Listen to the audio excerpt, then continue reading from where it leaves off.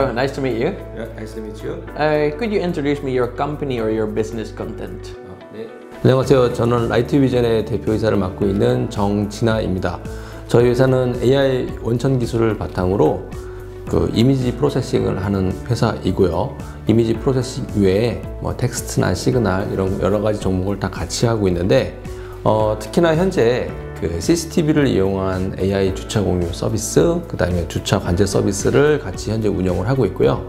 이번에 새로 시각장애인들을 위한 비대면 온라인 플랫폼 서비스를 개발하고 있습니다. Okay, the company's name is LightVision. They're based on AI technology process. They try to improve. Normally they process media and image files. Now they also try to improve a non-contact platform for recognizing videos, for example, like CCTV, to recognize problems or what's going on, to collect the data and make their one big solution for it. Nowadays, your non-face-to-face leading servers are drawing attention to it. What is the background for that? Okay, so let me show our items. 통상적으로 주차 관제는 실내에 가둬놓고 하게 되는데 저희 회사는 이것도 당연히 가능하지만 이렇게 차단바가 있으면 차들이 많이 밀리기도 하고 또 이런 도로 위에 있는 노상 노외 주차장은 주차 관제가 되게 어려워요. 그래서 사람들이 다 하고 있는데 우리는 이런 거를 CCTV를 이용해 가지고 사람 없이 무인 스마트 주차 관제를 합니다.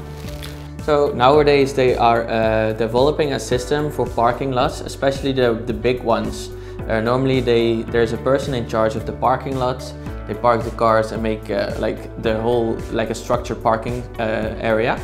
Now they want to use the CCTV to make a really good parking structure without people. So it's just it's like all computerized. 방문하기 전에 이렇게 주차가 되어 있는지 안 되는지 빈자리를 미리 확인할 수 있고요. 그 다음에 예약을 굳이 하지 않아도 차가 들어가게 되면 자동으로 네 차 입차했다고 알려주고요. 자동으로 이렇게 CCTV 상에서 이렇게 시간을 카운팅해주고 차 그냥 빼고 나가면 결제까지 자동으로 되는 이런 서비스입니다. So there's this one service that you can already before you arrive at the parking lot, it already shows the empty spaces where you can park your car. Then when you park your car, you don't have to pay or make a reservation because it's connected with your phone. It recognizes where you parked your car, and then when you take your car later, you can just drive away and automatically the service will be paid.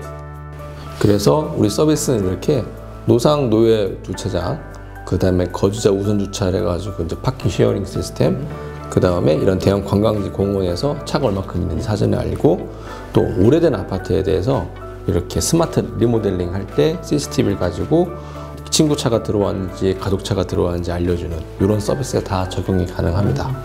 So it's all possible for all different kind of parking lots. The big parking lots where normally there's a person in charge where you can see where you can park or not. Just the street parkings. Also the very big parking spots at parks and public spots. And then at the apartments, especially the old apartments without the controlled parking spaces, you can install the CCTV and it will checks if you can go in with your car or not, if there's parking lot available or not. 네, 그래서 이제 우리가 지금 이거는 서비스를 지금 이미 하고 있고요. 지금 이제 우리가 지금 개발하고 있는 이제 새로운 서비스는 지금 코로나가 된 이후에 이렇게 그전에 이렇게 대면 수업을 했어요. 대면 수업을 하면은 이렇게 아이 컨택도 가능하고 그 다음에 수업을 열심히 듣지 않는 학생들한테는 질문을 더 하거나 이렇게 할 수가 있는데 지금은 이렇게 줌이나 아니면 구글 미트 같은 걸 쓰면 단순히 그냥 이렇게 강의만 전달하다 보니까 수업의 어떤 성취도가 굉장히 떨어집니다. So what he just talked about, the parking lot is already a service that is already in use. Right now they are developing a system for teaching. You know, nowadays with the corona, there's a lot of online teaching from home. They've tried to develop a non-contact free but face-to-face teaching system, because if you have this big Zoom, for example a Zoom class, it's hard to keep focusing. And right now with this system he is developing, you kind of have a face-to-face feeling, so it feels more direct and you can more interact with your teacher. 예, 그래서 이렇게 자리를 비우거나 누가 졸거나 하는 거를 선생님이 잘 알 수가 없어요. So normally with Zoom, the teacher has no idea if the student is literally there, or is he sleeping, or if he's playing with his phone. She cannot know. What? 네, 그래서 우리 회사는 일단은 이제 얼굴 인식을 통해서 자동 출석도 좀 해주고요. 그 다음에 선생님 질문이 있어요라고 하면 이 질문이 있어요라고 하는 학생이 얼굴하고 매칭해서 이렇게 띄워도 주고요. 그 다음에 내가 재밌는 사례를 얘기하면 누구는 웃어. 그러면 선생님 화면에 누구는 얘가 웃는다고 해서 반응도 이렇게 알아서 보여주고요. 그 다음에 아이 트래킹을 통해서 수업을 집중하는지 안 하는지, 그 다음에 또 이렇게 이런 정규 학교뿐만 아니라 프리랜서 강사들은 내가 이제 강좌를 개설하면 실시간으로 얼마나 많은 사람들이 이렇게 오는지 알려주는 그런 서비스를 제공합니다. Okay, so this program is also automatically checking if the student arrives, if he is there. It checks the identification of the person, so if he's there, if it's the right person, and if he has a question, he can raise his hand and it automatically recognize that he has a question. It's also recognizing if you're smiling or if you're sad. So if the class is reacting really well in your class, the teacher gets like a pop-up message, oh, you're doing well, or like this student is doing well, or like laughing, having a good time. It's also it has an eye tracking service, so it can tell if the student is focusing on the material, or is it sleeping, or just doing some other stuff. Again, for the last one, it's also possible for freelancers, so they are making a platform for freelancers to collect and to serve for a class. 네, 그래서 예를 들면 선생님 질문이 있어요라고 하면 선생님이 온라인으로 수업할 경우는 한 학기 수업을 해도 학생 얼굴 매칭이 잘 안 돼요. 근데 수업을 자주 하면 이렇게 얼굴이 이렇게 뜨게 해가지고 얘가 질문을 많이 하는구나, 이 얼굴의 학생이, 그렇게 좀 인식을 좀 하게 하고요. So this AI program also recognizes when a student is asking too many questions or a lot of questions. So it recognizes, oh, this student asked a lot. So it makes like a group of that separately.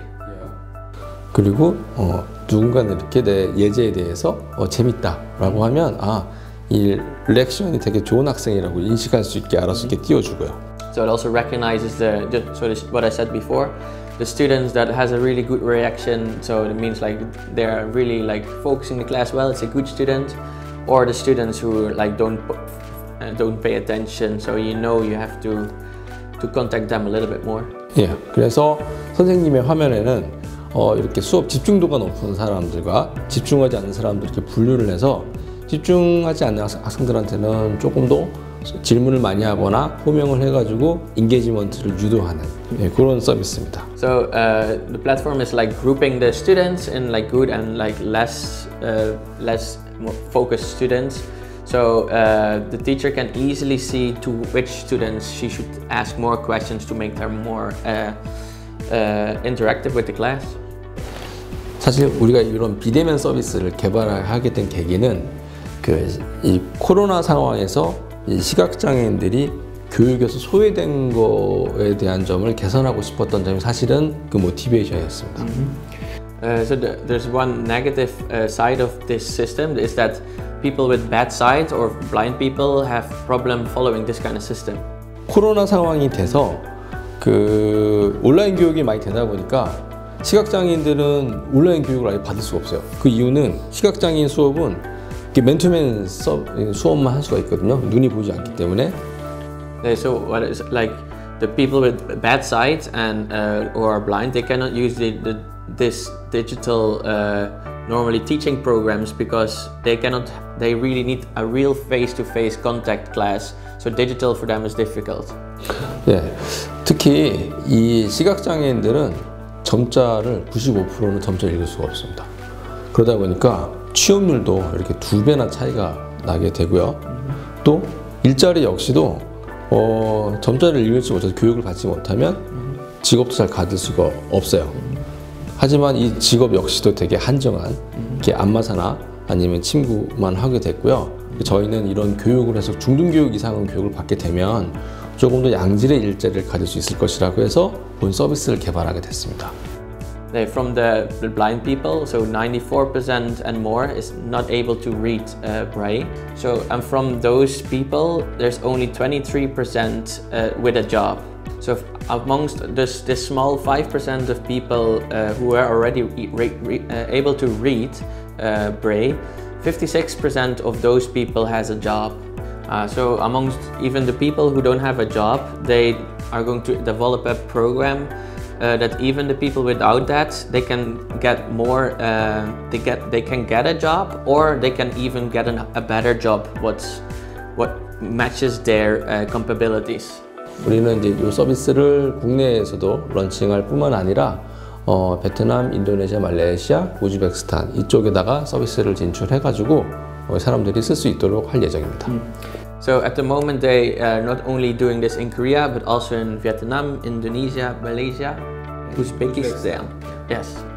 그래서 저희 회사는 그 일반 회사와 다르게 IP-R&D를 통해서 아이템을 발굴하고 AI 원천 특허를 가지고 기술 개발하는 그런 회사이고요. 기존에 이제 그 뭐 줌이나 뭐 이제 구글 미트 같은 서비스도 있겠지만 이렇게 그 인터랙션 하는데 AI가 도움을 주면 조금 더 그 원활한 소통이 가능한 클래스가 될 것이라고 생각합니다. 그래서 저희 서비스 런칭하면 많이 이용해 주세요. So this program, this whole service, what is different to the old services is that while using the AI and IP&R&D, it uses a special function, so you can have a better interaction with the people. It recognizes if you are actively listening, actively speaking, or like if you're happy with the content, it automatically recognizes that for you, so you get a better interaction with the teacher or with the other students. Okay. 네. 좋은 말씀 감사합니다. 네, 감사합니다.